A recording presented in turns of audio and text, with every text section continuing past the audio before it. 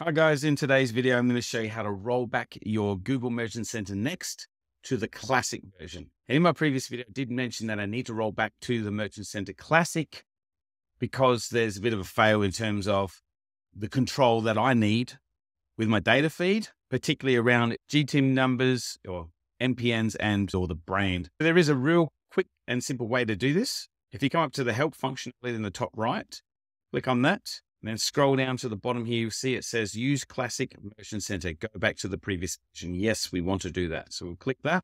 Now it is asking, what, if anything, about the Merchant Center has not met your expectations? Now, I will state that actually, you haven't rolled out the feed rules in GMC N yet.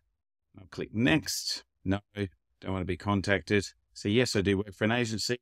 Now it mentions here, use the Classic Merchant Center. So yes, we may lose blah, blah, blah, whatever it is in the store. That's fine at the moment. However, it does mention that when they do deprecate the Classic Merchant Center, it will no longer be available, and that's fine. We do accept that, but we just hope at that point we have our feed rules in place in the Google Merchant Center next.